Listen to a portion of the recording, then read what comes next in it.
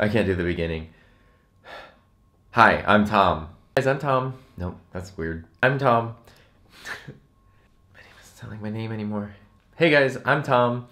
As I'm going through these 30 days in a row of trying to upload projects, I'm trying to find a balance to strike between them. So I'm trying to do like sharing thoughts and ideas, sharing experiences, attempting to try out different formats. And today something genuinely hit me, which was I wanted to just quickly share my thoughts on why creativity is important, both as someone who has to teach a creative subject every day to teenagers at a high school, and someone who wants to create my own original creative work, and as someone who's been drawn to creativity for my entire life. The reason I want to talk about this today is because something has happened recently that's never happened before in my entire life. I don't know if you know this or not, but I have what doctors call resting bitch face.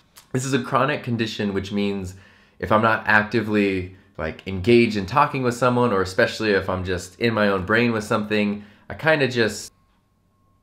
And sometimes if I'm lucky, my eyes glaze over and it looks like I'm starting to die on the inside. And so what this communicates to the outside world is he's really upset about something.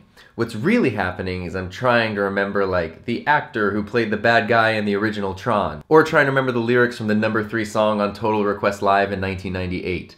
Usually it's nothing too important, and it's usually definitely nothing too angry. It's literally just my face. So for most of my life, I've been very used to people walking up to me, even in a good mood, and saying, "What's wrong? Why do you look so angry?" And dealing with teenagers on a daily basis, they don't exactly hold back their thoughts and feelings. So if they think I'm angry or upset about something, that is the first thing they will bring up and address to me when they walk into the classroom. And it's very hard to explain to them that no, I'm just trying to figure out why is there Diet Coke and Coke Zero when they both Coca-Cola with 0 calories?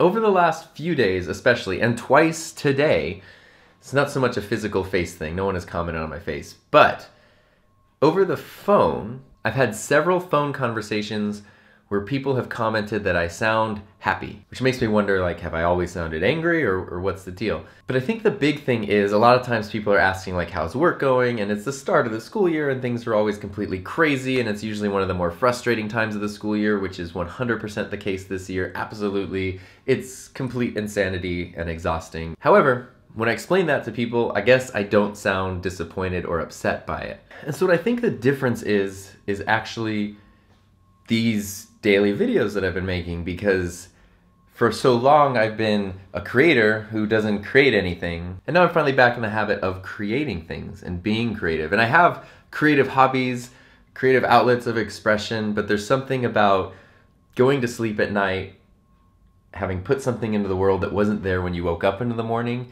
that is profoundly different from just exploring a hobby. And I'm not trying to say that the stuff I've created is earth-shattering or amazing or anything like that, but it's given me a creative outlet. In doing that, it has put everything else into perspective. So instead of getting sucked up into office politics or all the 1,000 things that could be frustrated and upset with in normal life, all I think about is okay, regardless of how tired I am throughout the day, I have to find a way to create something new and put it together and share it with the world. And I have to figure that out, and I have to look at everything different through that creative lens. And it really shows me how important creativity is. I've always known it, but I've never really experienced it from this point of view, and what it's done to me emotionally, what it's done to me psychologically, what it's done for my relationships and my friendships, just in a couple of weeks of consistent creation. And so real quickly today, that was the thought that I wanted to share, was just the idea that creativity and creation are important, and I think many people understand that and value that,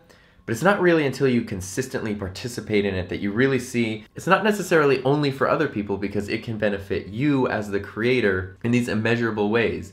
The fact that I can talk to someone on the phone and they notice a difference in my voice and attitude that I don't even notice is huge. So essentially, I would just like to close out by encouraging anyone and everyone to find a way to be creative on a very regular and consistent basis. It might not mean making a video for YouTube, but doing something where you're putting something out into the world that didn't exist before. Because that is an unbelievably unique and rewarding experience. It's almost like it could be a solution to so many of life's problems, where instead of focusing on them, to just create instead. And so that's the thought that I wanted to explore today and share with you, because As someone who's had people tell me that I look angry all the time, even when I'm not for most of my life, and now I have people telling me, you seem really happy and things seem to be going great, even though nothing is really seems like it changes, that to me is absolutely evidence that creativity is such an important thing to practice every day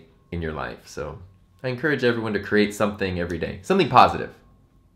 Create something positive every day.